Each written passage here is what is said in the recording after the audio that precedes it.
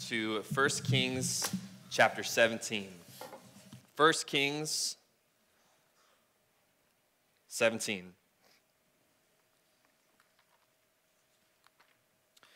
I am reading out of the NIV translation, so if you are on your phone, you can switch over to the NIV. You can use the Bibles underneath the seats, but it's not going to totally line up. So if that's going to be distracting, by all means, we'll have it up on the screen here in a second. You can follow along that way, but just get to where you can see 1 Kings 17. Last time I was up here, we were in this series still, so Steps in Faith. Today is our last day, and we talked about grounding. That in order to take a physical step, there has to be some solid ground under your feet from which you can take a step. And so we identified, as God calls us to step out in faith, what is that grounding from which we can take that step in faith. Today, what we'll see as we walk through this scripture together is that every step in faith will cost you something. Like every single one. Anytime that God calls us to take a step in faith, there will be a cost associated with that. And so I really want to try to figure out and give language as to why that is. Like why, if God is trying to incentivize us to step out in faith and like follow him and be bold or whatever it is, why would there be a cost with that? If I was Almighty God, I wouldn't be making my people pay something for that. I would just want to bless them. If you're going to be incentivized, I want you to get some gifts if you're taking steps in faith. Because if that was the case, I'm not just taking one step, Nathan, I'm running down this aisle right here, catching all the blessings on my way out. Like it can hit me in the face even. I don't care because I just want all the stuff to gain. But that's not quite how the actual God of the world has set things up. There's a cost that comes with that. And so we're going to figure out why that is. And my hope is that when you leave today, you will have a better expectation so that when God does call you to take that step in faith, you know what's coming. You have expectation for that. It's not going to catch you off guard. But also, maybe there's someone in this room who, perhaps even years ago, you took a step in faith, and it came at a really big cost that you weren't prepared for. And ever since then, you've been angry, you've been bitter at God. My hope is that you would find some healing today, maybe some understanding. Now, before we look at verse 1, let me tell you where we're at in history right now in this moment. God's people have been an established nation for quite some time, the Israelites. Unfortunately, the nation has splintered into two different kingdoms. There's the north kingdom and the southern kingdom. We are going to be in the northern kingdom. And the northern kingdom has quite a reputation for terrible leadership. It's awful. It's not good. But a new king has recently emerged on the scene, King Ahab. And so maybe things are going to be different. Maybe this guy's going to get it right. Let me read you a verse really quick from chapter 16. And I'm just going to let the Bible describe Ahab. Ahab, son of Omri, did more evil in the eyes of the Lord than any of those before him. So, not good, all right? This is the worst we have ever had. It's so bad. It's so, you can go read chapter 16. Like, this dude is next level, just terrible. So, we got this new king. Bad news bears. Now, a new character is going to emerge in the story of Scripture. Another name that you might be familiar with. It's his first time on the scene. And so let's get into it together. Look at 1 Kings 17, verse 1. Here we go. Now Elijah, there he is. I want you to reach out, touch someone next to you, and say, there's Elijah. Touch someone next to you, say, there's Elijah. Here he is. This is the first time he's arrived on the scene in Scripture. Elijah is here. He's a very famous prophet if you're unfamiliar with him. Now Elijah the Tishbite from Tishba, go figure, in Gilead said to Ahab, as the Lord Yahweh, the God of Israel lives, whom I serve, there will neither be dew nor rain in the next few years except at my word. This is a bold thing to say to a king, your first interaction with him, let alone the most evil king we've ever had. It's just like no holds barred, like nothing held back. Elijah's like, all right, listen here, fool. There's gonna be no rain, no dew. Don't even think about condensation. Like none of that is about to take place unless I say so, because of the power of Yahweh in me. So here he is right out of the gate, just challenging Ahab and his authority. And it's going to be really awkward if it rains in like 6 days because he's gone. So there's a lot on the line here. But let's see what takes place. Verse 2, then the word of the Lord Yahweh came to Elijah. Leave here and turn eastward. Hide in the Kerith ravine east of the Jordan. You will drink from the brook, and I've directed the ravens to supply you with food there. Already, we didn't even realize it, but a step in faith has been taken. Elijah, it's not like he just rolled up into the king's court and like said this thing and was like, I got a plane to catch. I'm going to America. He lives in the same place as Ahab. Like, your home is my home. Su casa es mi casa. I don't know Spanish, so I probably got that backwards. I just thought of that in this moment. Didn't practice that. Spanish. Anyways, so Ahab and Elijah share a backyard. So if Elijah's telling Ahab, you're not getting any rain, guess who also isn't getting any rain? Elijah. So he didn't know where his water was going to come from when he made this decree against Ahab. Apparently, God just told him, I want you to say this thing. And so he steps out in faith and says this to Ahab. And then on the back end, God says, all right, I've got this special place picked out for you. I want you to head east, and there's a brook. And from this brook, you'll find water during the drought. And because I'm feeling extra saucy, I'm going to send some ravens to feed you. And so this guy's got like ravens as butlers that are just coming in, bringing him meat and bread and all this. It's crazy. He didn't know that before, but he stepped out in faith. God provided for him. So verse 5, Elijah did what the Lord had told him. He went to the Kerith ravine east of the Jordan, and he stayed there. The ravens brought him bread and meat in the morning and bread and meat in the evening, and he drank from the brook. God provides water, this brook for Elijah to sustain him during this drought. But now things take a turn. Verse 7, sometime later, the brook dried up because there had been no rain in the land. How ridiculous would it have been if this brook dried up, but Elijah refused to leave? Because he knows that it's not raining until he says something. So who knows if he's going to be able to find water elsewhere? He's been relying on this brook to give him water, and now it's run dry. How dumb would it be if he just stayed here, hoping that maybe there's like an underground well or something that's just going to spring forth water, and like I'm going to have sustenance because it provided for me in the past. I need this brook to give me water now. It would be ridiculous. But Elijah, he has his priorities in the right order. Instead of putting the provision above his provider, he has it the other way around. Elijah knows who his true provider is. It's God, it's Yahweh. God led him to this brook in the first place. So if God is my provider and he's given me this provision, then I can trust that he's going to give me something else. And the thing is, for us, God provides for us in very specific ways. He provided this very specific location and brook for Elijah, but oftentimes he provides in specific ways, but only for a specific season. Most of the time, God, in his provision for us that are in individual ways for every one of us in this room, he's very specific when he provides for us. But oftentimes, that provision is only meant to last for a specific season. I shared the last time that I was up here a little bit about how I actually arrived in Omaha.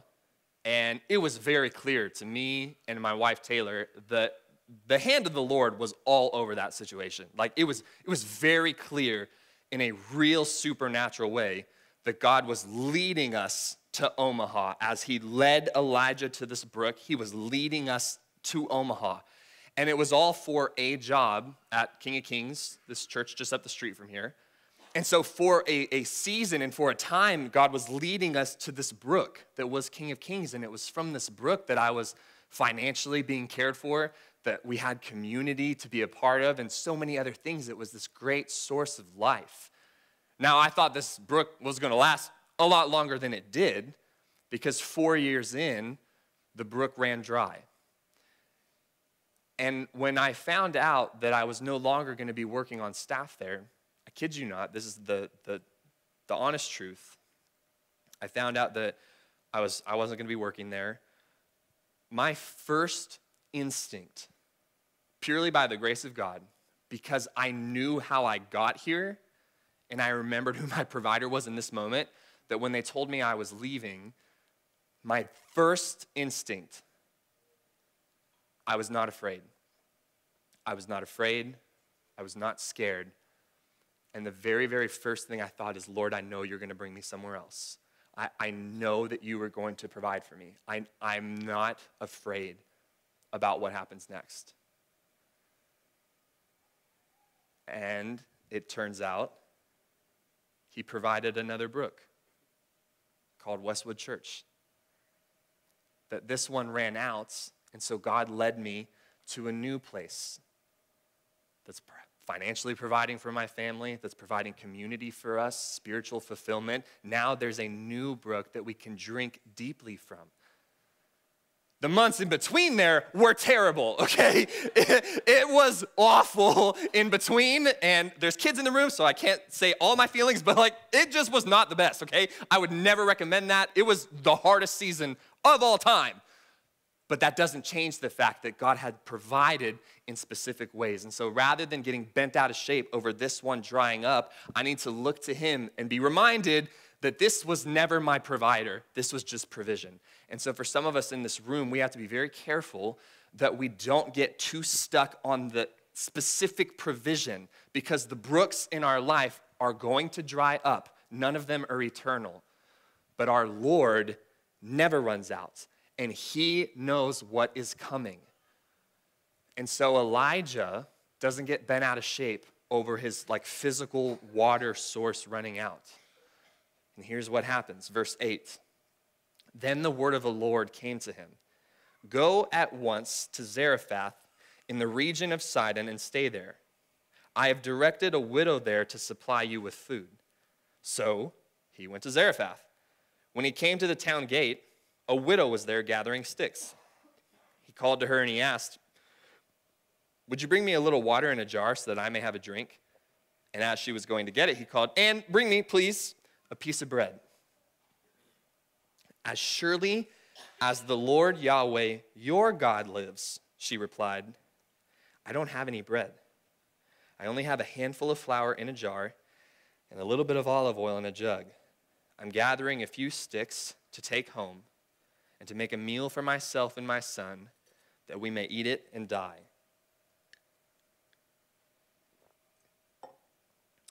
This woman, she's a widow.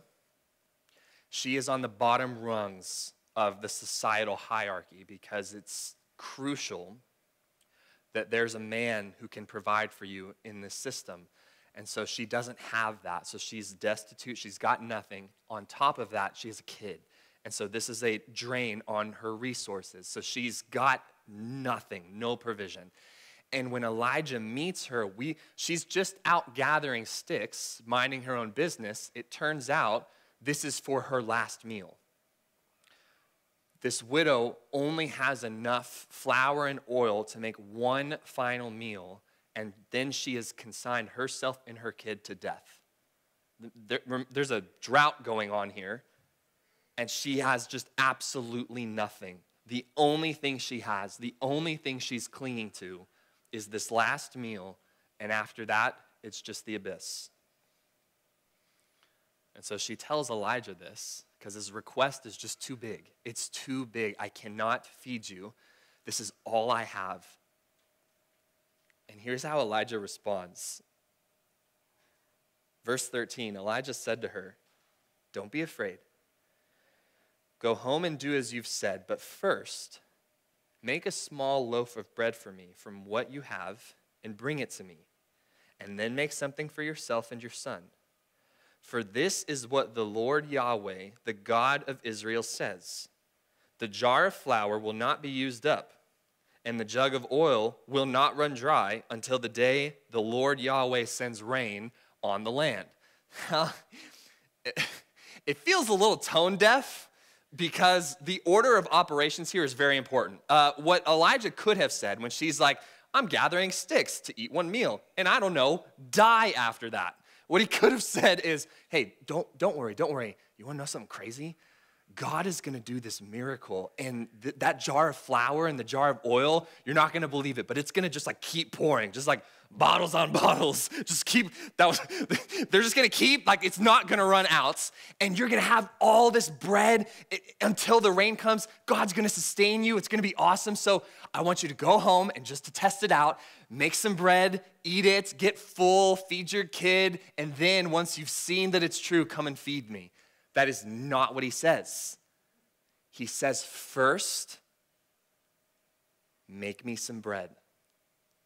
Feed me first, and then eat and feed your kid, and what you'll come to find is that it doesn't run out." Why does he do this? Why is this the order? Why does she have to make this sacrifice? Why does he require her to step out in faith at such an exorbitant cost to herself? This is all she has left. And Elijah says, you got to give it up. You have to take a chance. You've got to make this gamble. And you do not know what's going to happen on the other side. I worked at a church once, and I got to be part of the confirmation program, and the person who was running the program before me, they decided that they wanted to charge families kind of a cover fee as part of participating in this program. So confirmation is like a 2-year-long thing for teenagers. And so it was like $150. And the reasoning for this charge, I kid you not, the words were, "I want them to have some skin in the game." Because you come to like Sunday school on Sunday and you're like in bed and you're like, "I don't want to get up, kids. Let's just make some pancakes." No big deal, right? Well, this person was hoping to incentivize people so that when Wednesday night rolled around and they're like, "Soccer practice, we got to grab Taco Bell. I don't know if we want to really like make this happen. We'll just skip this week." He wanted them to be like, $150. All right, we're going, kids. Get in the car. I don't care. Put your socks on. Like, get that thing off your head. We're going, all right? Because I want you to feel how much this is going to cost you, okay, and have some skin in the game. Is this how the Lord works? Is this what he wants from this woman? Is for her to have some skin in the game? And that's why he requires her to make this sacrifice in this step of faith? Here's why it cost us so much to follow the Lord Jesus. The reason why it costs us to take a step in faith is because we put stock in so many other things in our life. We have put ourselves and spread ourselves into so many different areas. I'll be honest with you, not a great financial advisor, okay? See Paula Eastman, maybe. I don't know if she would say that her services are available.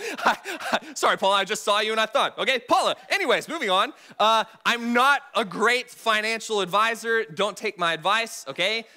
There's the caveat, but I have some ideas. I think they might pan out in the long run. We won't know. We'll see, babe. Well, who knows, okay? But what I do know is that from people who know what they're talking about, if you are considering your wealth in the future and success, you should diversify your portfolio. You need to just spread that thing out a little bit. In fact, touch someone next to you, say, diversify your portfolio. Touch someone next to you, you need to diversify your portfolio.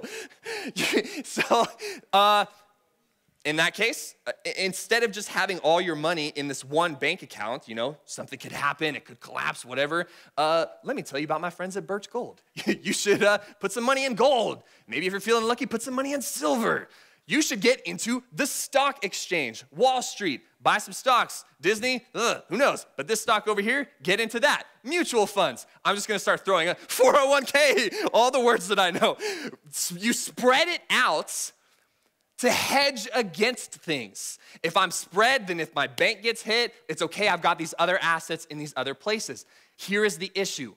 Our God is not a diversified portfolio God.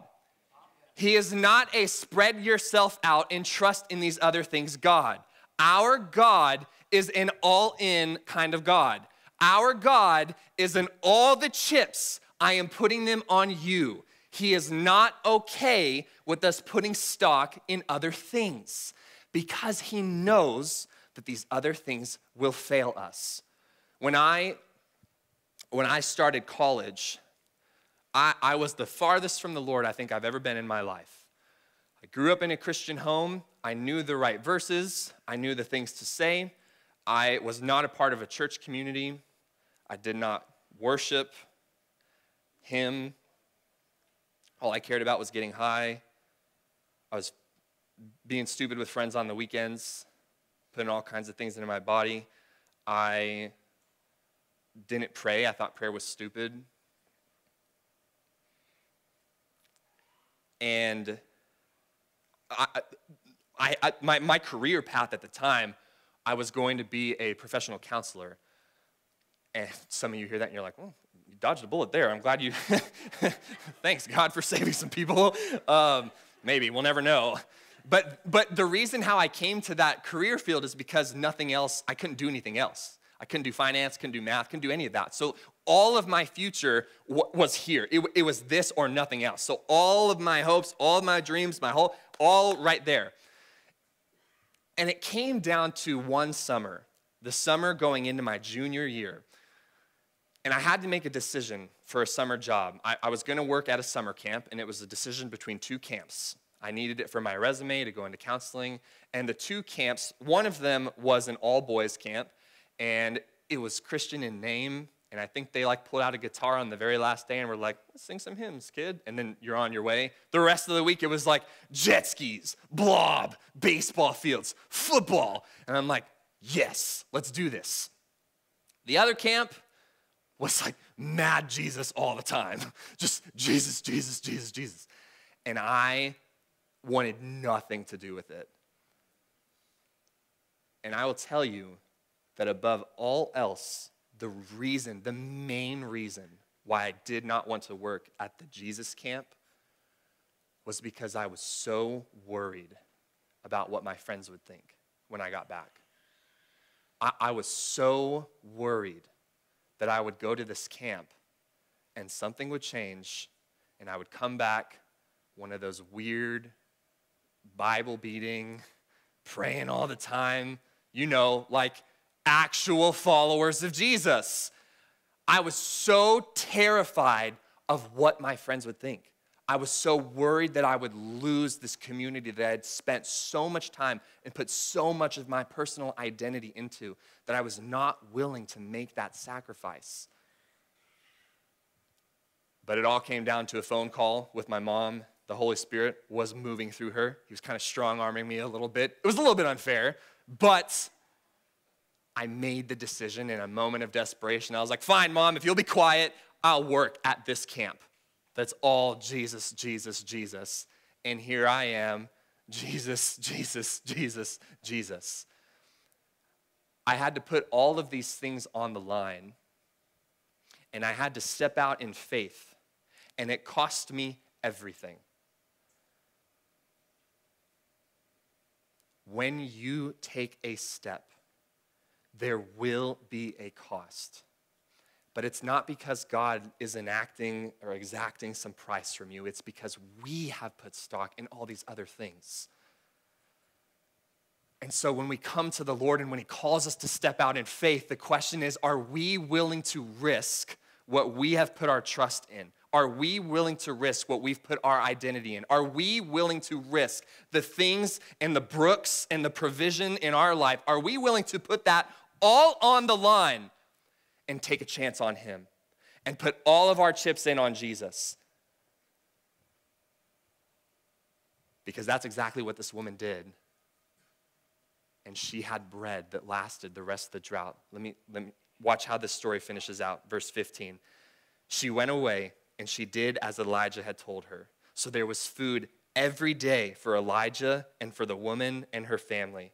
For the jar of flour was not used up, and the jug of oil did not run dry, in keeping with the word of the Lord Yahweh spoken by Elijah. She took a chance. She stepped out in faith. She put her literal life on the line and came to God and brought the bread to Elijah, and God came through. His word was true. He provided for her, and she needed nothing after that because the Lord God became her provider. And it reminds me of a time when Jesus was speaking, and he told his followers, he said, hey, whoever loses their life for my sake, you're actually going to gain your life. If you are willing to risk it on God, if you are willing to step out in faith and you're willing to put it on the line, Jesus says, whoever loses their life will gain their life. It's this backwards transaction because of the things that we've put stock in. And on that day when I said, yes, I'm going here, what I lost could not even come close to comparing with where I am today, because I found Jesus and he met me and he changed my heart. He changed my life. He gave me a hope. He gave me a future. He healed so many things in my life, and you would not even recognize the person that I was to who I am today. And it's all because he empowered me to take that step in faith. And so I want to close and share this with you, because as I was reading this story, I noticed something.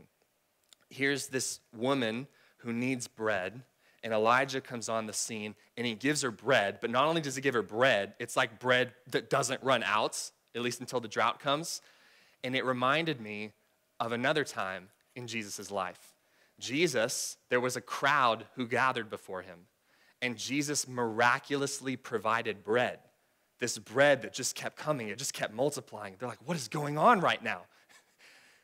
And so this crowd ate the bread that was unending, and they were so full, and they left, and Jesus went to a different place. And then they all went after him, and they caught up to him later, and they're hungry. And they're like, we want some more bread, man. You got any more of that good stuff? Come on, where's that bread? And look at what Jesus says to them. I'm just going to read this for you, so just hear these words. Jesus then declared, I am the bread of life. Whoever comes to me will never grow hungry, and whoever believes in me will never be thirsty. But as I told you, you've seen me, and still you don't believe. All those that the Father gives me will come to me, and whoever comes to me, I will never drive them away. For I have come down from heaven not to do my will, but to do the will of him who sent me. And this is the will of him who sent me, that I should lose none of those that he has given to me, but I would raise them up on the last day. And here it is. For my Father's will is that everyone who looks to the Son Jesus and believes in him shall have eternal life, and I will raise them up at the last day.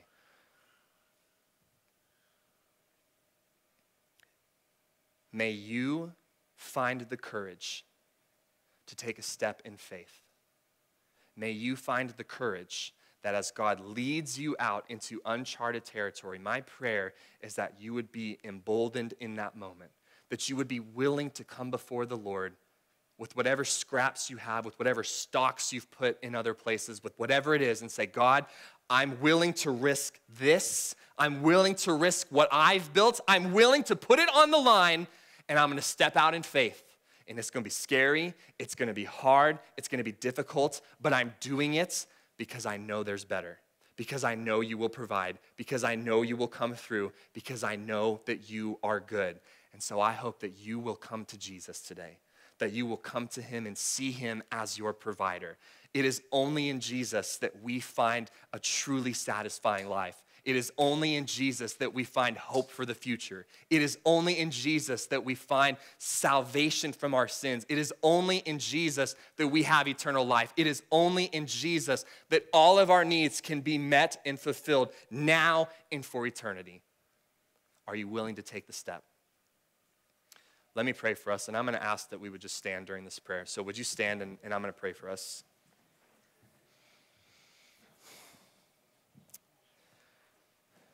Father, we thank you for the witness of Scripture. We thank you that hundreds of years ago, thousands of years ago, there was a woman, a widow, who was on the verge of death, who had one meal left. And you came to her and you filled her with hope. You told her that if she was willing to take this step, she wouldn't actually have to die.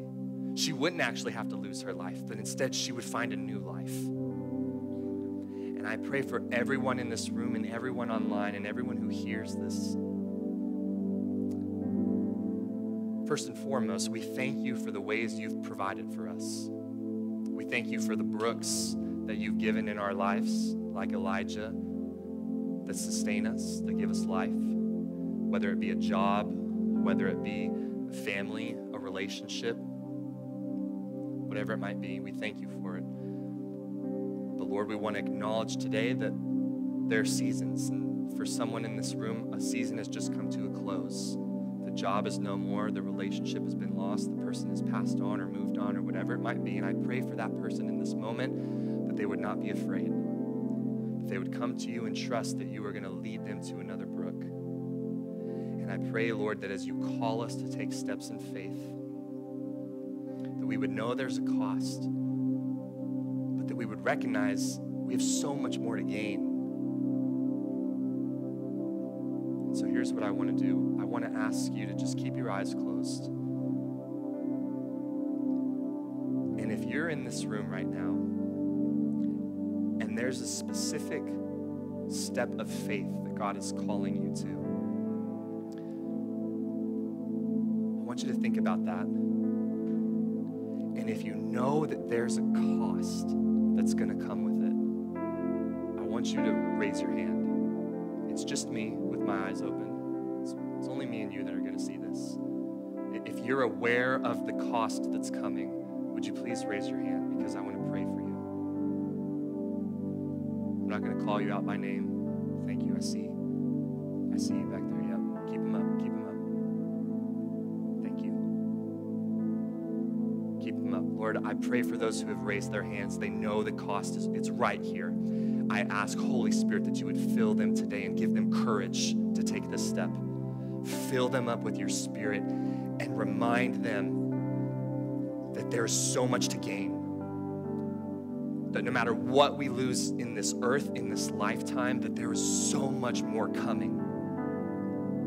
And that even now, in the loss and in the pain, you are good. So God, give them the courage. And we thank you for their boldness. You can put your hands down. And Father, I pray finally for those that didn't raise their hands.